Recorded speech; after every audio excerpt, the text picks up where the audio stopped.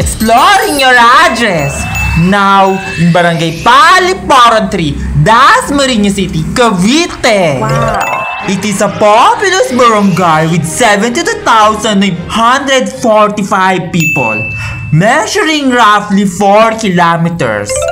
Essentially residential, vast grassy lands with no trees growing are in this, and a broad elevated area. Majority of the population were the beneficiaries of a socialized housing program implemented in 1970s.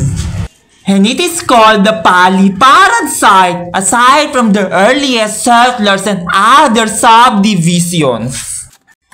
PALIPARAN site follows the road hierarchy, localizing the settlement site to Paliparan-Molino Road as the national highway that runs north. The collector road of De La Cuesta Street connects to with the vegetative passage. And this thresholds the commercialized part of the barangay with numerous establishments and store chains. And in addition, contributing to the existing traffic choke is another entry of another housing site called Mabuhay City.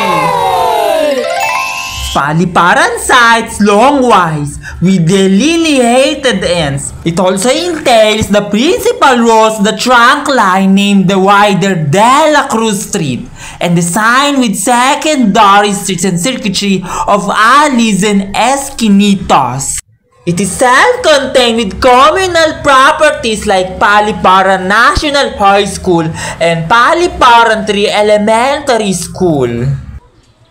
And it has its own cemetery. The whole site is divided to Phase 1 to Phase 5, indicated in addresses.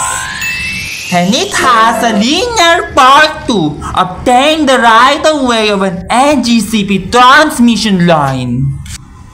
The west of Paliparan 3 is a deep-cut Imus River that a bridge contacts to Barangay Victoria Reyes, another populated barangay in Dasmariñas.